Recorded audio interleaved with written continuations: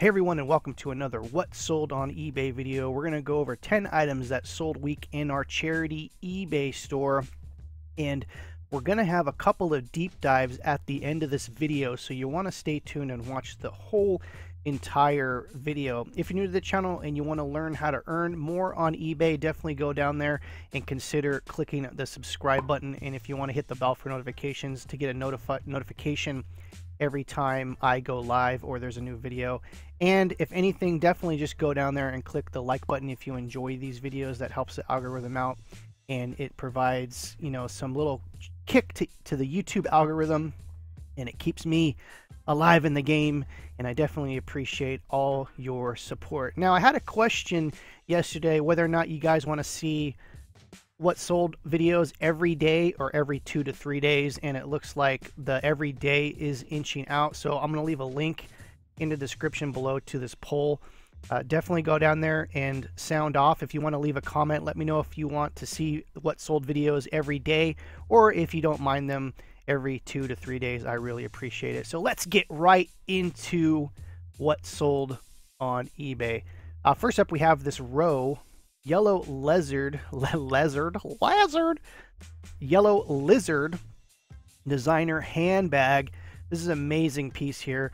We actually did take a best offer for $200 on this. We had this as listed as high as like $1,300 for like a month or two, and there was really no offers, no one sending questions, anything like that. So, you know, we took the best offer of $200 on this piece. These things retail brand new anywhere between, you know, $1,200 to $3,500 depending on size.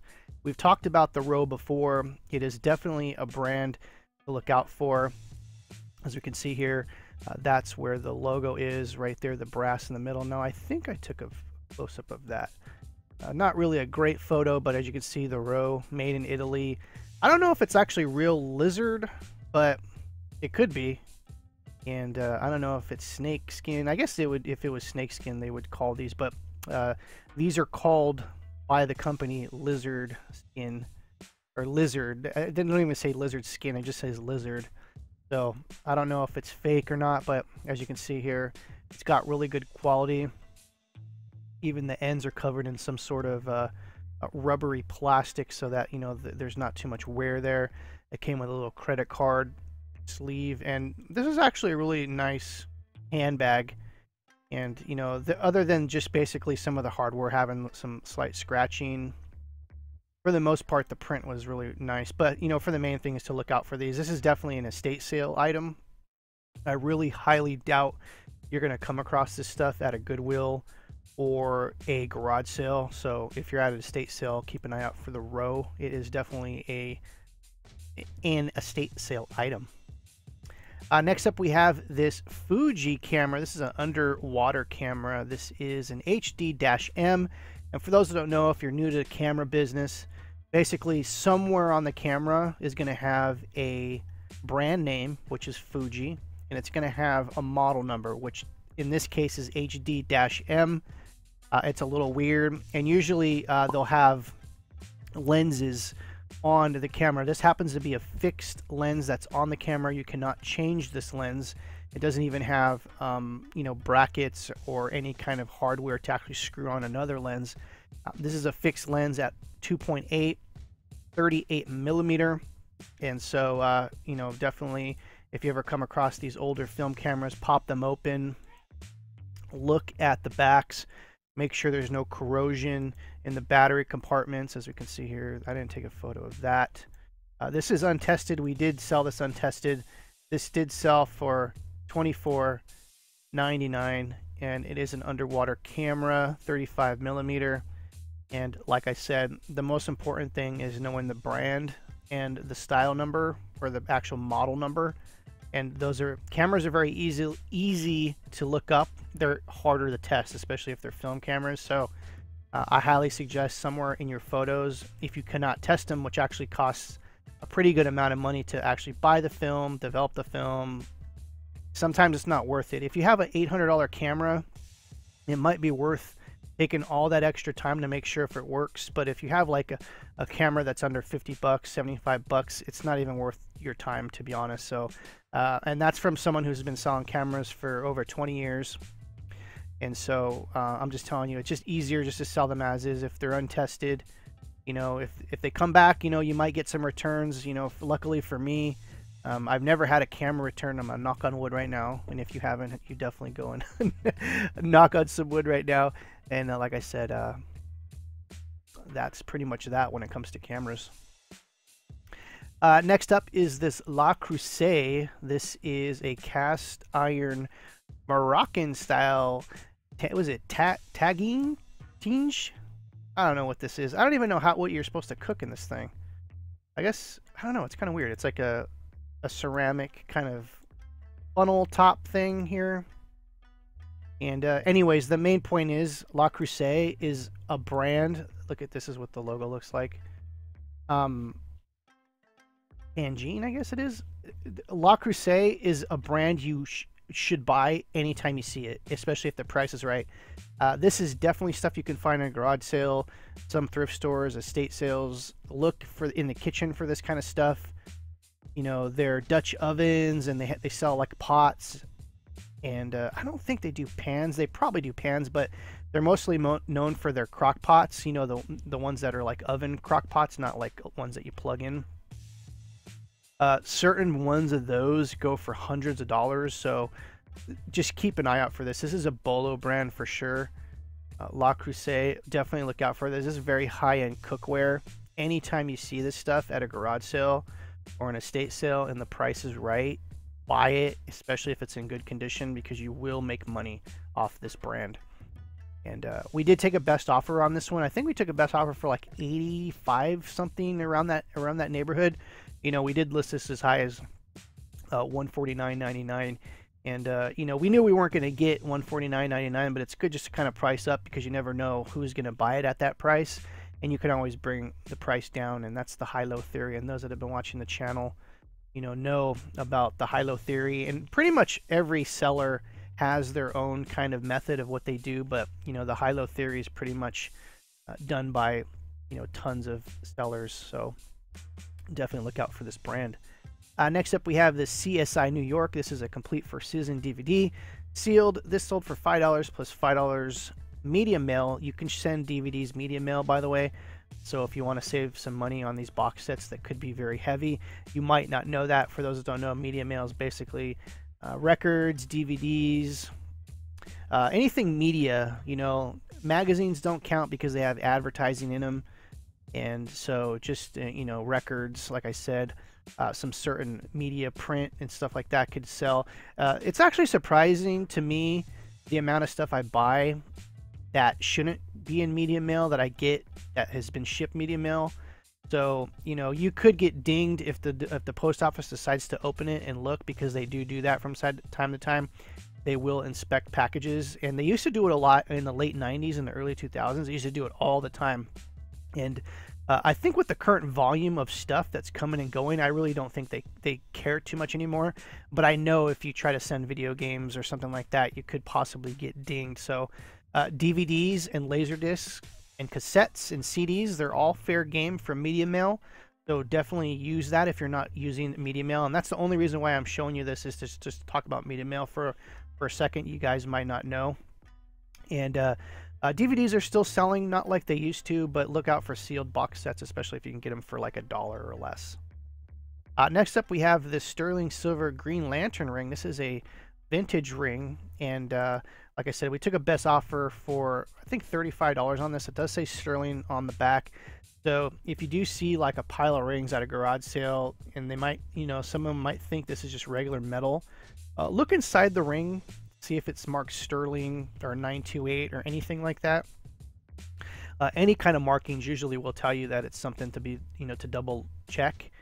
And you know, this stuff is out there, especially at even Goodwills and things. Sometimes we'll miss this kind of stuff. So it was a cool ring. It was a vintage ring. I thought we would get a lot more than $35 for this, but we're happy with $35, especially with this ring. And it has the comic book kind of, this is a Green Lantern. For those that don't know, Green Lantern is a DC comic character who wears this ring, and I'm not sure exactly what kind of powers the ring holds, but you know, it's basically like a comic. It's not just a fashion jewelry thing. It's more like a comic book themed item also. So someone who is a Green Lantern fan, basically, I'm pretty sure almost with any certainty bought this, unless someone bought this just purely for the silver content. But you know, that is also a thing that could definitely be. I highly suggest taking a photo of it on a scale if you have any kind of solid silver or solid jewelry, like gold. It's definitely a must-do in your photos. So if you don't have one of these scales, these things cost like $10 to $20. If you don't have one of these and you're a full-time reseller, or you're thinking about being serious about reselling, invest a few dollars in one of these scales, put them in your photos, and it's a tax write-off also because it's part of your business. So that's another whole thing too. Next up, we have this record lot. These are 45s and 78. Whoever got this actually got a really good deal.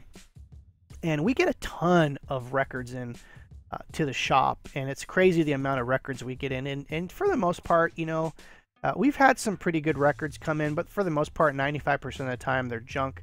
Now, this is a mystery lot. I didn't go through every single one of these to see, like, oh, is there, you know, a really rare one in here. I didn't really go through it that well, but you know, there could be stuff in there. So what I'm saying is, you know, check out our link below.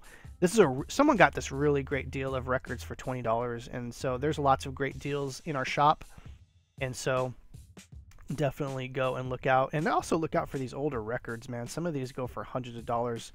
And I did thumb through these real quick, you know, before I went to sell these in a lot, and I didn't see anything that really stuck out. And I did look up a couple, and to me, they were just all regular stuff. But someone got a good deal with this, and you know, there's lots of online arbitrage deals to be made in our charity shop, so definitely go and check that out.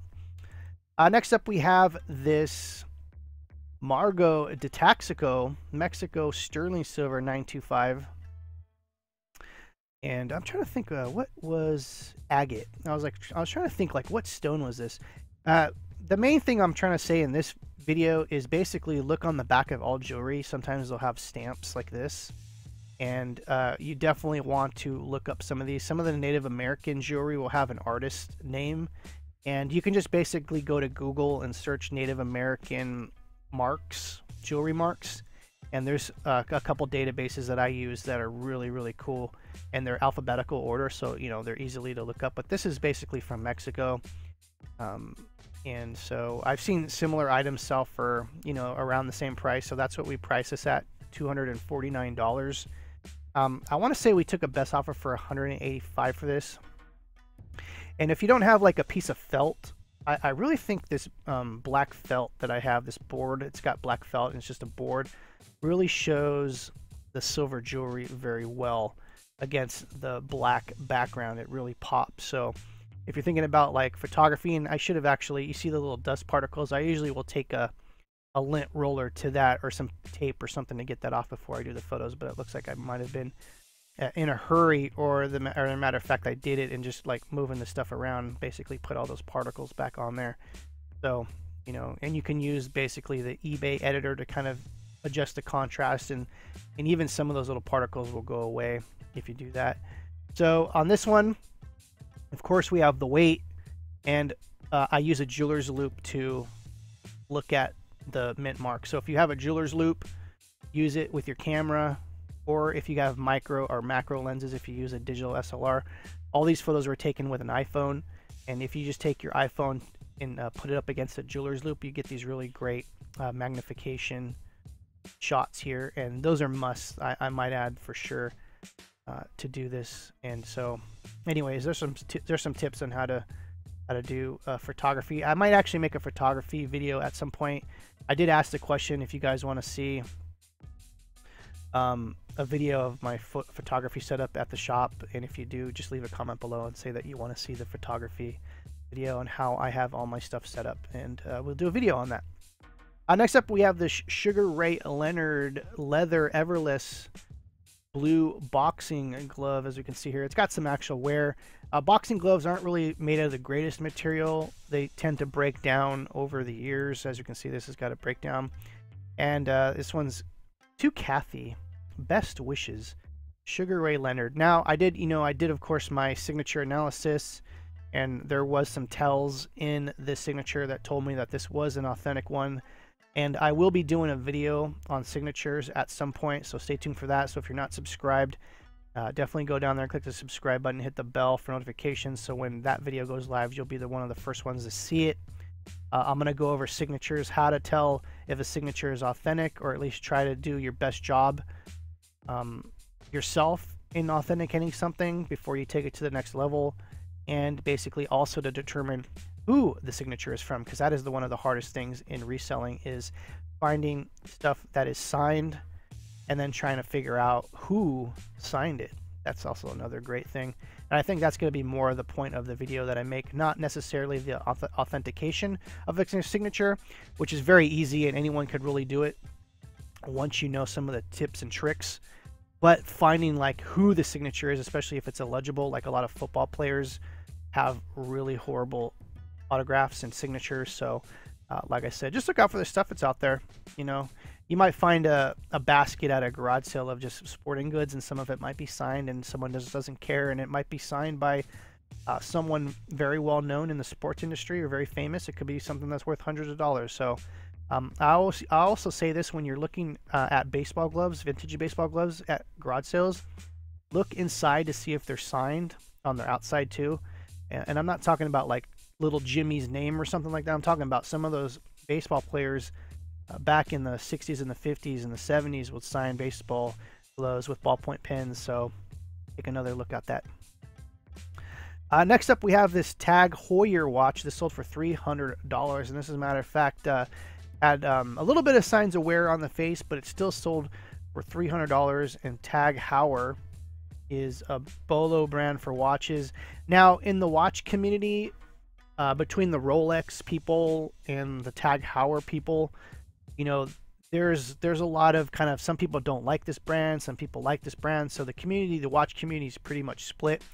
And by the way, I have a really cool Rolex video. I'm going to put it in a link above if you want to see how to determine if a Rolex is fake and how to open up the back of a Rolex to check. But this Tag Heuer, pretty cool piece. And if we go do our first deep dive here on the What Sold on eBay video, we can see some of them go for a crazy amount of money. And I really honestly doubt you're going to find these, but you might find some of the lower end ones at garage sales and estate sales. These high end ones, I mean, you might find at an estate sale, but they're few and far between, but they're out there. This is kind of just another kind of thing to put in your collective mindset of things to look out for, especially watches. We see tons of watches at garage sales and estate sales. Just get familiar with the brands, get familiar with what quality looks like. And because there's tons of fakes out there. Now, I haven't looked up to see Tag Heuer fakes, but I'm pretty sure they're out there. Just know if it's like, looks like a deal is too good to be true. It probably is. So definitely just do your due diligence when searching for these watches. Some of them go for a crazy amount of money. And Tag Heuer, and I thought it was like Tag Heuer or Heuer, but it's like Heuer. I think it's called Tag Heuer. And so it's one of those things to look out for.